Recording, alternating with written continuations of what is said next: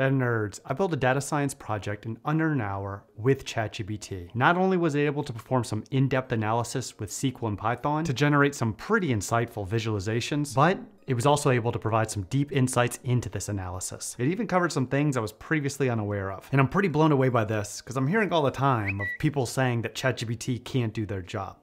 So we're gonna be walking through my step-by-step process so that way you can do the same.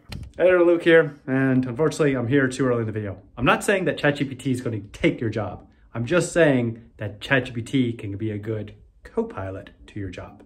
All right, let's continue.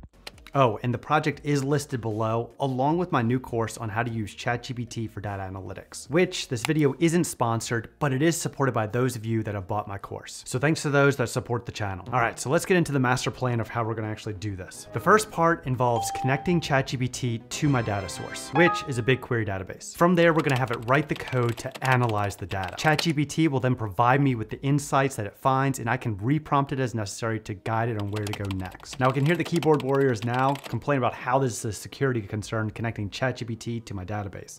And well, if you haven't heard the news, ChatGPT Enterprises solves this problem. It meets the same security requirements of these cloud providers, so should be good enough for you. Back to the project. After we've gone through and extracted all the insights, we need to move into showcasing the results. And as good as they look in a chat window, this really isn't the best way to share work. So one of the plugins that we're gonna be using with ChatGPT to perform all this analysis actually has the ability to export all these findings to GitHub and then have this beautiful project so the world can see our work, where it captures all our different analysis and insights. So what is the problem we're gonna be solving with this project? Well, let me show you.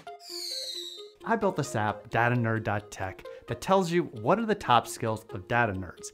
And it does this by looking at almost 2 million job postings that I'm pulling on a daily basis from around the world, and then aggregates what the top skills are. And you can learn more about how I built this app in this video, but we're continuing on. So about that problem, I can look at a specific job title, such as data analyst in the United States, and it tells me what are the top skills. Here we can see that it's SQL and Excel. Additionally, this app analyzes to find out what is the salary for a given skill.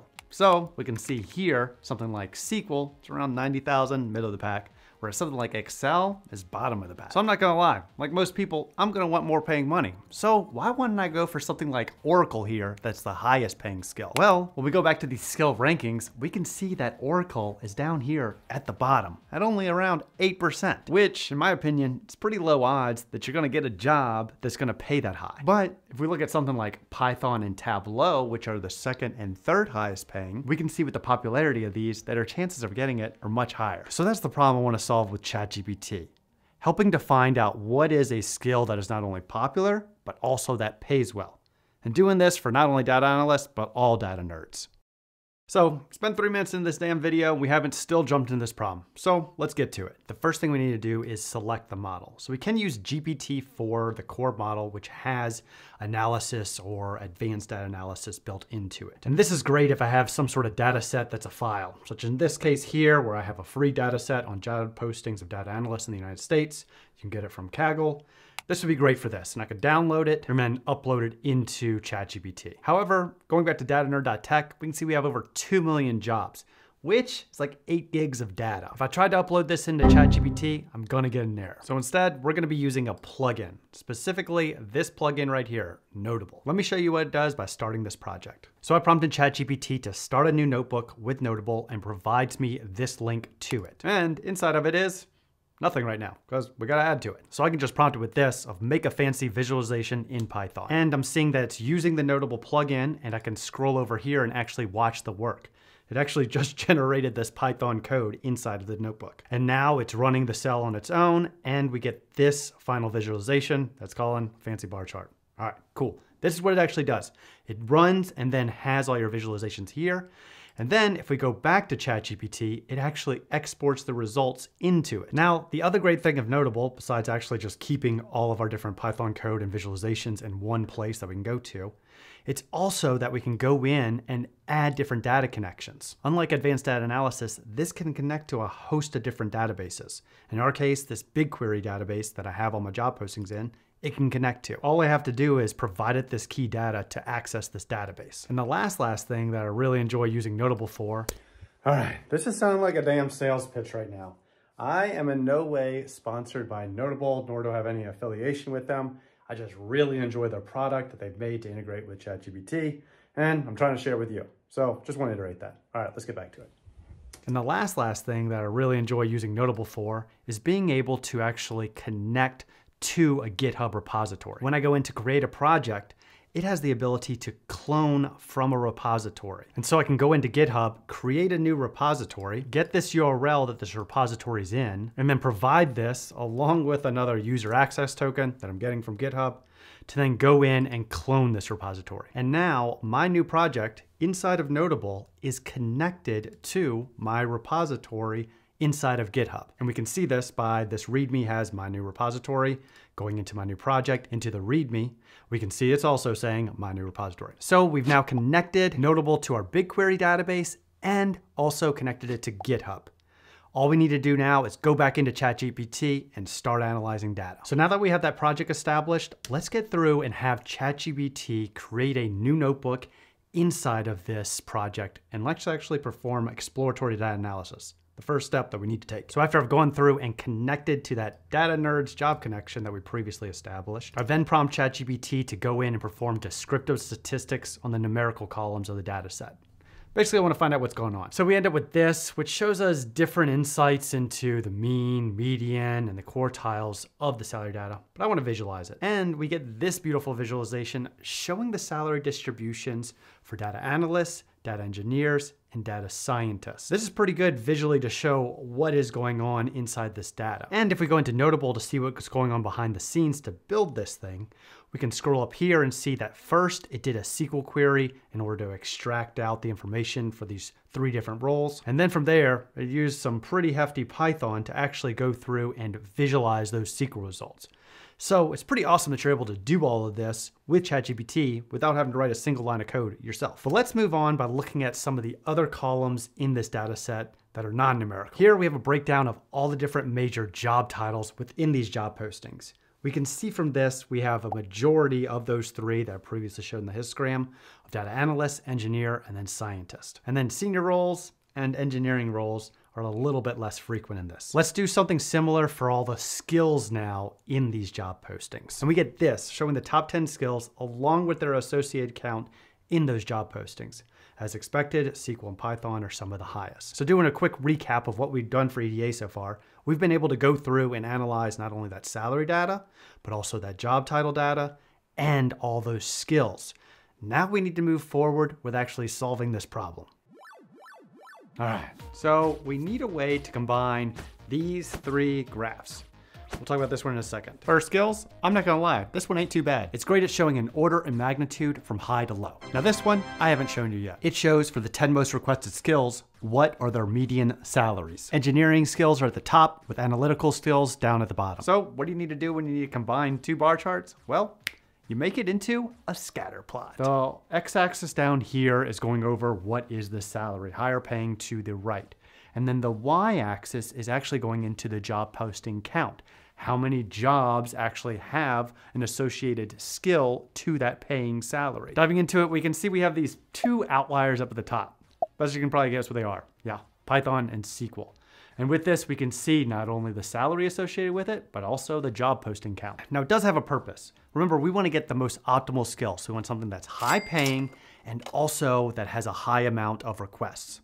Just realize I'm giving 2 thumbs up. So we want to be up in this right-hand quadrant if we can. And we want to stay away from this area down here. So things like Smartsheet, DigitalOcean, and Monday.com, sorry, you're not going to make the list. We want to be focusing on skills like SQL, Python, AWS, Spark, and even Scala. Now don't forget, we also want to break this out for all the different data nerds.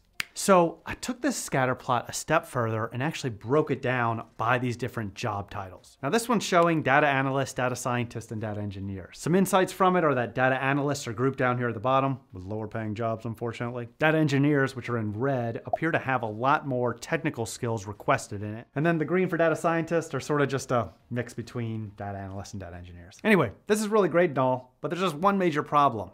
Most people don't know how to read a scatter plot. Specifically this one, how are people supposed to know intuitively how to interpret which skills are the most optimal? Well, here's what I'm thinking. Just by looking at these 3 different job titles, we can see there's big disparities between pay and skill count. So the first thing we need to do is actually normalize these values. Normalize these values between 0 and 1. And so that way we have a standard metric across all the different job titles, so that way we can actually compare them for a most optimal comparison. All right, let's jump into ChatGPT to do this. All right, so the scatter plot that we built actually has a pretty good data frame behind it. If we look at here, this data frame has these columns of skills and then the job title itself. For each one of them, it has what their median salary is, and then also a salary count column or a count of the number of values. This whole portion right here is how we got that scatter plot. These two values are what we're gonna be normalizing. So I prompted ChatGPT with this. We need to come up with some sort of grading mechanism that takes into account a high rate of job postings for a skill and a high salary. Let's call this thing a skill multiplier and assign it to every value that needs to be normalized based on that job title column. Now ChatGPT got to work, and actually it went through and it helped explain how it was gonna do this. First, it talked about that normalized value and what formula you'll be using for that. This is what's going to be setting a value between 0 and 1 for both the skills and salary. Additionally, we came up with that skill multiplier, which is that normal skill count times that normalized median salary. And now we end up with this data frame that has the original columns that we had before, but also these 3 new columns on that skill multiplier and those normalized values. Anytime you do anything with ChatGPT, you should double check that it made sure it did it correctly. And going through it, I can see that it was. As an example, if we're sorting this salary from high to low, as I'd expect for data analyst, if I went and checked the normalized salary, it's gonna be a 1 value because that is the highest amount. Conversely, if I went to the lowest paying data analyst, so this one in this case of $50,000, I would expect to see 0. And I also did this for the count and then verification of the skill multiplier. Everything worked out. So I was able to get ChatGPT to graph all the different job titles that we have and then rank it high to low and provide it in this bar graph. Now I wanna just focus on the top 3 roles in data science.